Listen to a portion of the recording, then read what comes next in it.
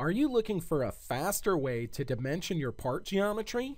Let's take a look at how version 31 makes it faster to dimension your parts using Dimension Auto. Okay, let's go to the Evaluate tab, and then we'll click on Auto.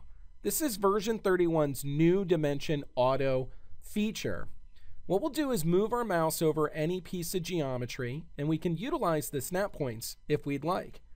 If we click on a piece of geometry, it will create a dimension for that piece of geometry. If we select an additional piece of geometry, it will change the dimension type based on the geometry that we selected.